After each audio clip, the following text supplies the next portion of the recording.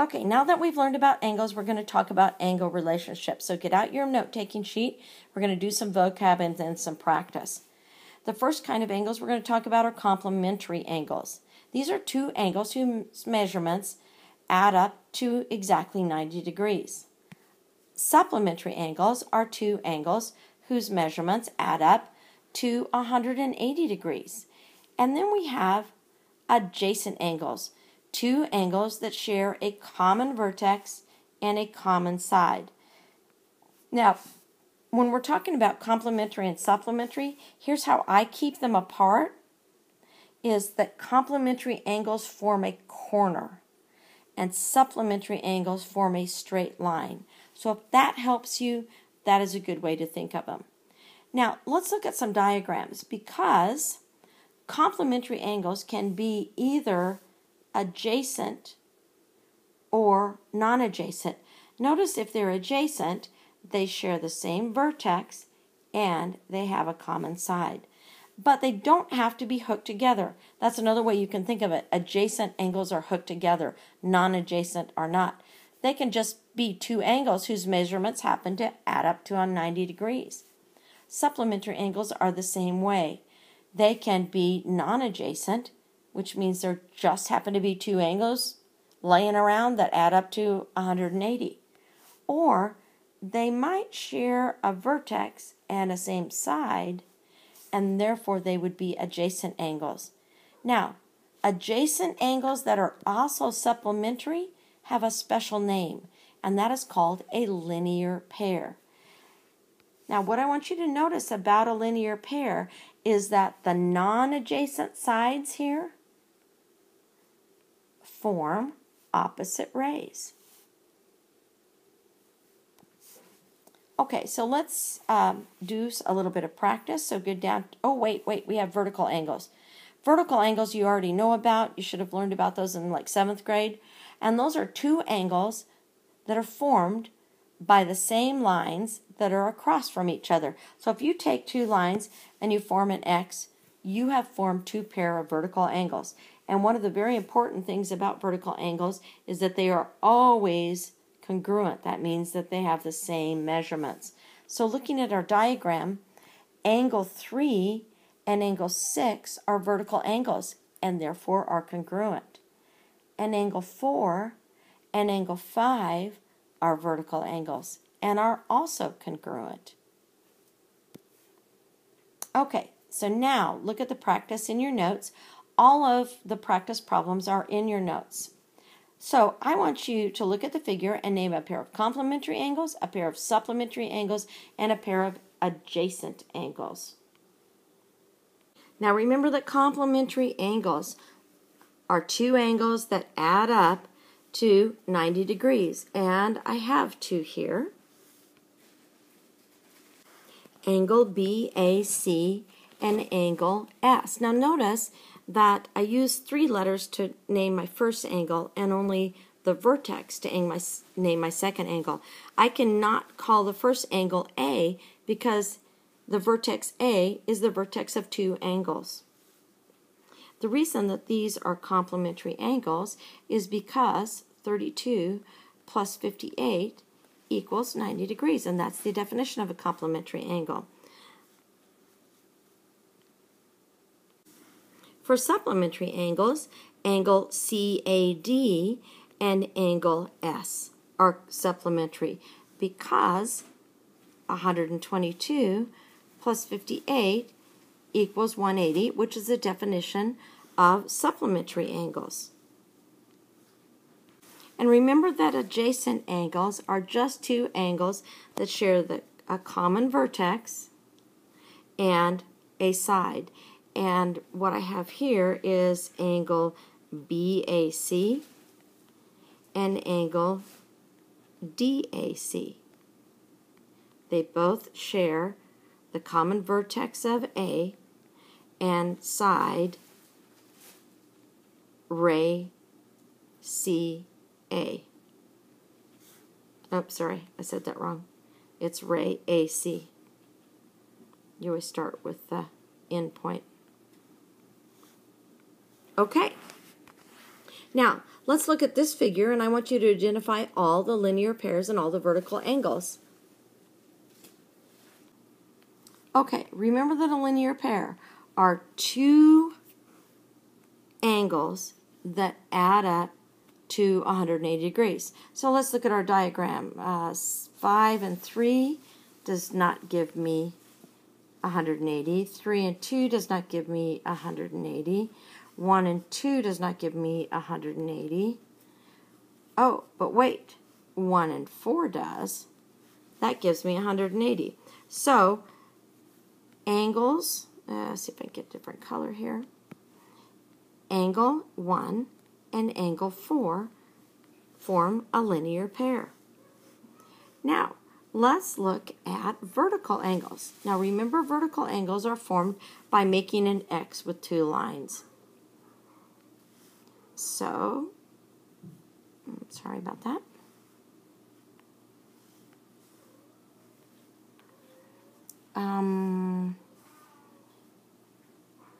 Four doesn't have a linear pair with it, so 3 and 2 doesn't, but look at angle 1 and angle 5. That forms a linear pair, so angle 1 and angle 5 are a linear pair. And remember, that means they are also congruent. Now, do any of the numbered angles in this diagram form a linear pair? Well, let's take a look. Remember, we're looking for two angles that add up to 180. 3 and 4 do not. 3 and 2 do not. 1 and 2 do not. 1 and 6 do not. And 5 and 6 do not. And 5 and 4 do not. Therefore, none of those angles form a linear pair. Now, are there any vertical angles? Well, let's take a look. Notice that 6 and 3 are formed by these two lines, and therefore they form a linear pair. Angle 5 and angle 2 are formed. Angle 5 and angle 2 are formed by these two lines, and therefore are congruent and vertical angles. And that leaves our last two angles, 1 and 4. And they are also formed by two lines that cross each other and are therefore vertical angles and congruent. Now notice I'm using my hash marks to indicate that they are congruent.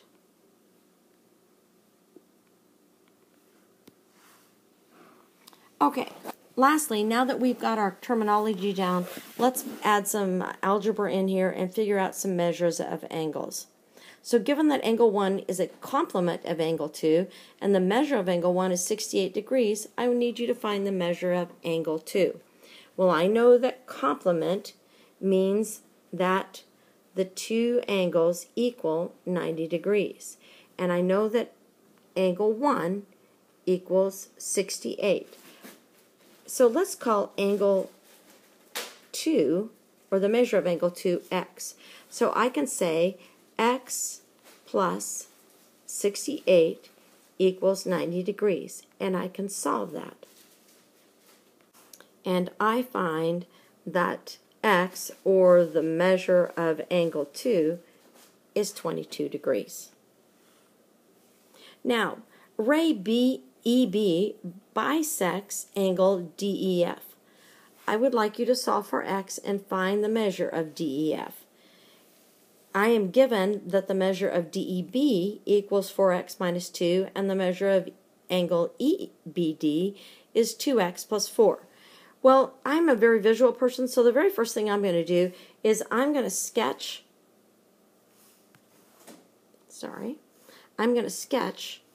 an angle. And it can be any angle, it doesn't really matter. And I'm going to call that angle DEF. And I'm going to show that EB bisects that.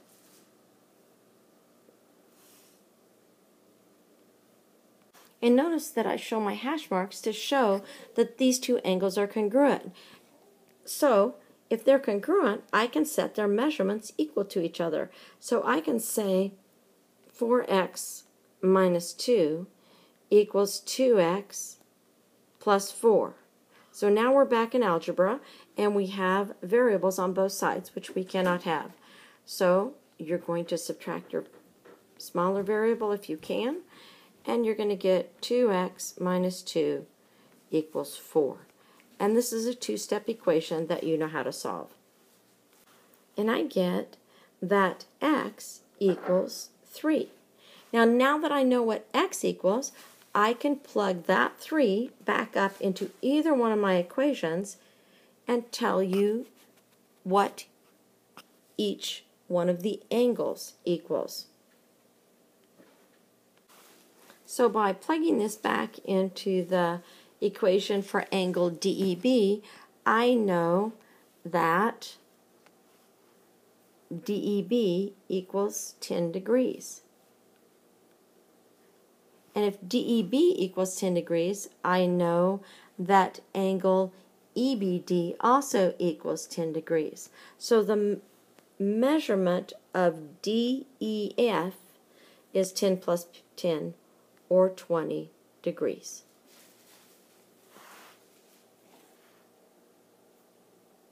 All right, we're going to do one last one. Use an algebraic equation to find the measure of two angles described below. Begin by letting x represent the degree measure of the angle's complement.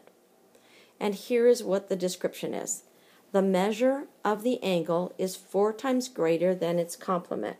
Well, they've already told me that I should say the complement is x. So the measure of the angle is 4 times greater than the complement would be 4 times x, or 4x. And complement means that both of these angles added together, both 4x and x, has to equal 90 degrees. So I'm going to say 4x plus x equals 90 degrees. I'm going to combine like terms and get 5x equals 90 degrees. Now this is a one-step equation you know how to solve. So now I know that x, one of my angles, is 18 degrees. And I know that 90 minus 18 is going to give me my other angle, since they are complements. So my other angle is 72 degrees. Okay, I think you have what you need to start your practice.